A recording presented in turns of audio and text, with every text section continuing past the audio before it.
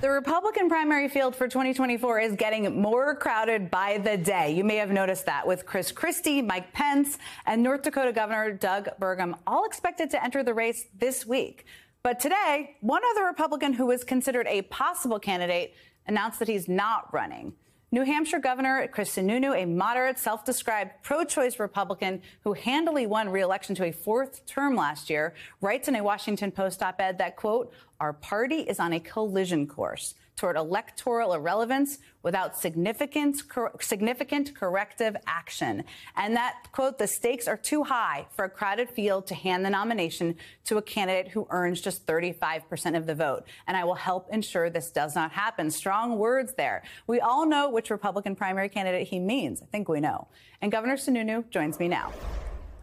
So let's start with an announcement that you had a big news day today, but let's start with an announcement that we're going to see in New Hampshire tomorrow. Former New Jersey Governor Chris Christie is going to make his run official in your home state. Neither of you hold back in criticizing Donald Trump, but you have that in common.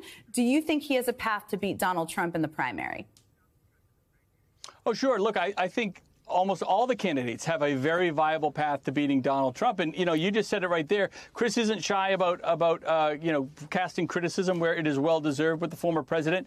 But this is the problem. All 12 of the other candidates need to cast the same type of criticism because it's not that we're out there to beat Donald Trump. Donald Trump doesn't represent the Republican Party. Right. He's the outsider. And we've kind of let him get away with kind of co-opting, I think, what are better traditional ideals of the Republican Party of limited government and local control. He wants to relitigate the past. And if we're going to be successful in the Republican Party, we got to move forward in the future. So I think Chris is a very good candidate. I think they're all really good candidates. They're all my friends. I think there's a lot to play out. We haven't even had a debate yet. So we're going to see who can take a punch, who can give a punch, who can really stand on that stage and make the case of America's future, not just worrying about litigating the past. Well, we know Governor Christie can give a punch. We don't know what his path is yet. We'll see. But I do want to give you an opportunity to make a little news. So are you going to endorse Governor Christie tomorrow when he's in your home state? No.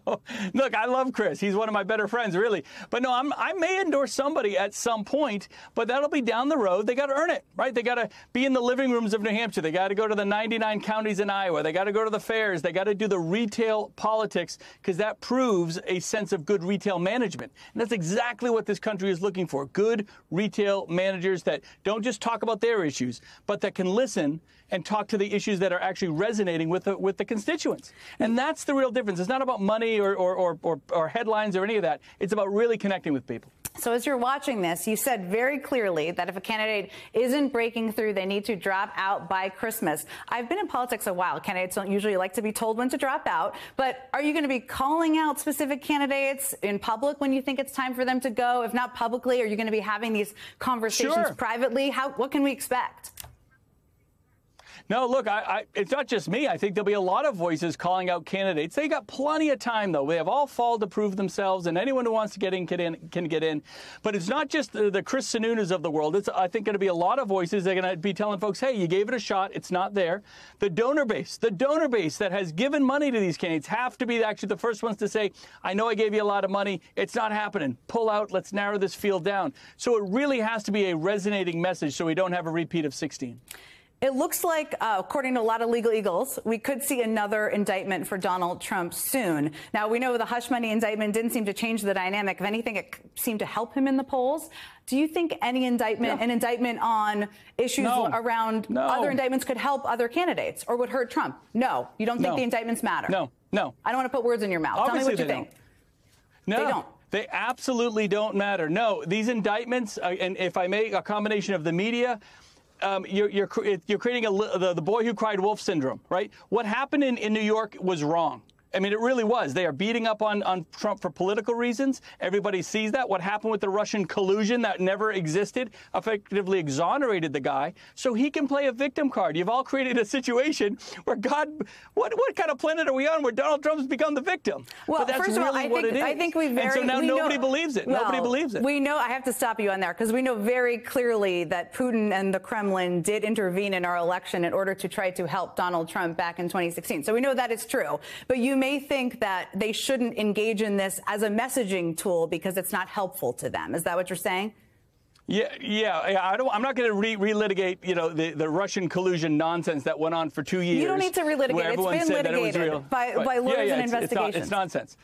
But now nobody buys that any attack on Trump isn't anything but political. Everyone has kind of created this scenario, and he is playing it to the fullest. He is playing the violin strings better than anyone imagined, which is why his poll numbers miraculously are actually going up. So these candidates are going to have to get on the stage, talk about what they're going to do going forward. Every one of them has to call him out. If you're not calling out Donald Trump for the non-Republican that he really is, for the mistakes he made in the past, then you don't deserve to be on the stage. We're not here to run for vice president. We're not here to sell books. If you want to be president, then you better stand up and give it everything you got. And those candidates that don't do that aren't going to go very far. They're going to be driven out of the race. And we're going to get down to one or two candidates because one-on-one, Trump and somebody else, he loses. He loses the nomination. And then the Republicans actually have a shot to win in 24. I think almost anybody would beat Joe Biden right now in 24 except Donald Trump. So I want to ask you about abortion. We've talked about this a little bit before. The range of candidates in the field have a lot of different positions. You're a pro-choice governor.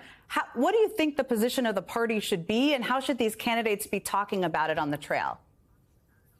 Look, I think it's really simple. Dobbs now says that the states can make their decisions, and they will. And everyone has to understand that California and Mississippi are going to have very different paths on abortion. And that's now up to the voters to decide whether they want those legislatures and those governors to make those decisions. And so there's more voter connection there. That's the new reality.